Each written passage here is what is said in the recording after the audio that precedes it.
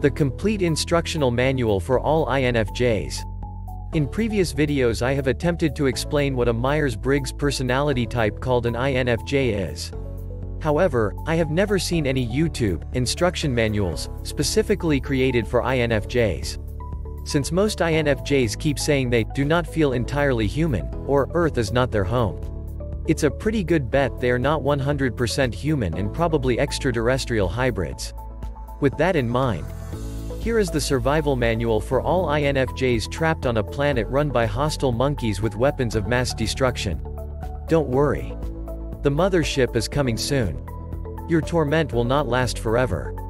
And no, I did not create this essay from Chinese fortune-telling cookies. Why do people keep saying that? Let's begin.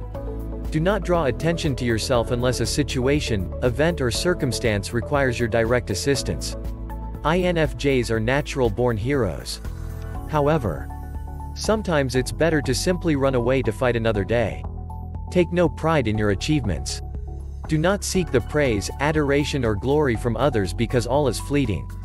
1,000 years from now no one will remember you existed. Trying to change the world is admirable, but rather pointless because you won't be around to enjoy it. Do not seek dominance or control over anyone nor attempt to change them. Some people are just natural-born jerks. Get used to it. Live in common cause with the universe and leave unsullied and untouched anything that is beautiful. Stop and smell the flowers. Don't rip them out of the ground.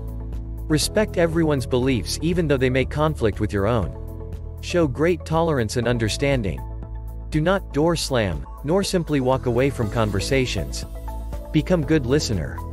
However, door-slamming telemarketers who keep bothering you is completely acceptable. Do not be afraid of failure. Failure is the greatest teacher of all. Failure brings wisdom and self-understanding. If you have never experienced failure, how can you understand what success is? Place everyone's needs above your own. INFJs were born and genetically hardwired to help the poor, confused, lonely, disenfranchised and unwanted. Live up to your birthright. Do not stray from the true path. Enlightenment comes to all INFJs eventually. Hang in there. Things always get better. Sacrifice yourself attempting to save other people without hesitation. Emotionally, psychologically and physically.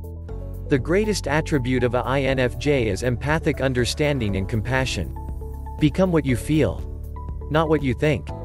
Do not seek revenge, anger and hate to resolve problems, because you will eventually become that what you despise the most. Being an INFJ is special but not unique. Find solace away from the things of man. A place which brings you inner peace and refuge during troublesome times. Hiding under your bed doesn't count. You're not the smartest person in the world. Do not pretend to be something which you are not. Never let your ego determine your personality. Define yourself by noble actions and deeds. Look with amazement upon existence. Then look again and laugh. The meaning of life is whatever meaning you give it. Nothing more. Nothing less. Do not weep for the dead.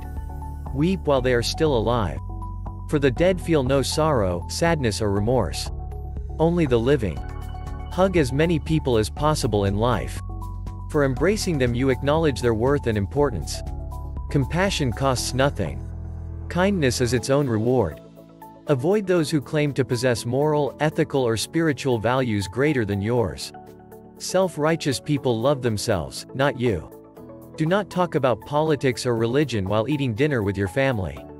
You are guaranteed to get indigestion. Question everything. Take a contradictory option on whatever people believe. If everyone believes something is correct, they are probably wrong. Besides, this attitude really annoys close-minded individuals. The stronger your identity becomes, the less you will doubt yourself or the decisions you make. If you have loved someone, you will always love them, regardless of how that relationship ended. If you feel nothing, then you never loved them at all. Imitation may be the highest for a flattery, but imitating an INFJ's is just begging for a nervousness breakdown. Be yourself. Luxuriate in your existence. Life is a gift, not a curse. Believe in your convictions. INFJ's first instinct is probably the correct instinct. Unless they are completely drunk. There is nothing more amusing than witnessing a INFJ giving advice to people while intoxicated. They make absolutely making no sense and frequently fall asleep while speaking. INFJs think too deeply.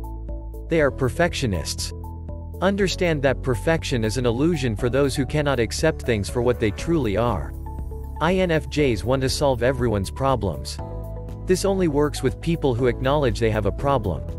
An INFJ cannot save the world unless the world wants to be saved.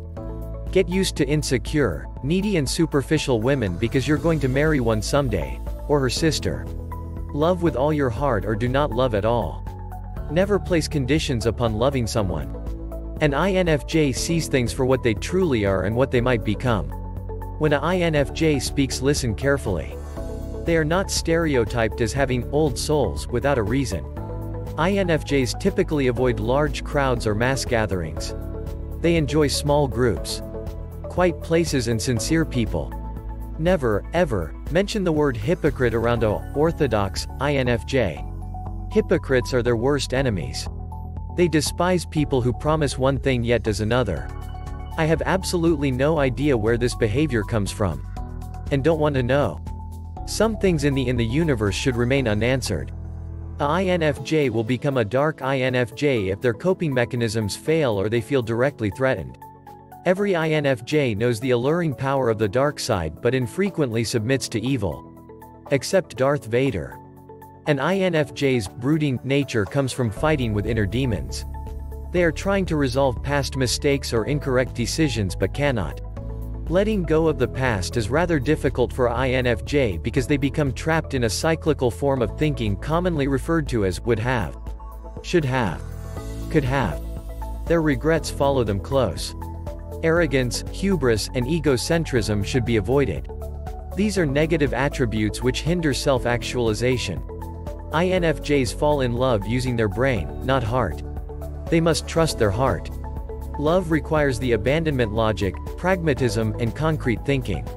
Thus, a INFJ must learn to become like a reed in the wind, bending and swaying without complaint to preserve love. Compromise.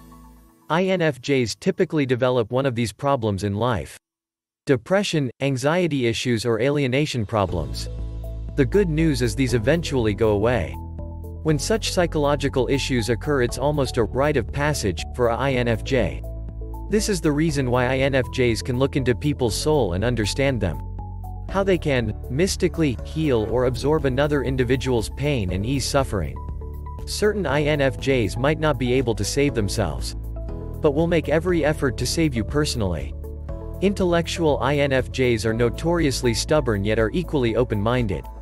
Their greatest pleasure is attempting to solve a mystery or dilemma. It is commonly accepted that all INFJs have a slightly higher IQs than most. But intellectual INFJs care nothing such things. Anything that challenges their intellect gives them a joygasm. They adore the unusual, strange, and unconventional.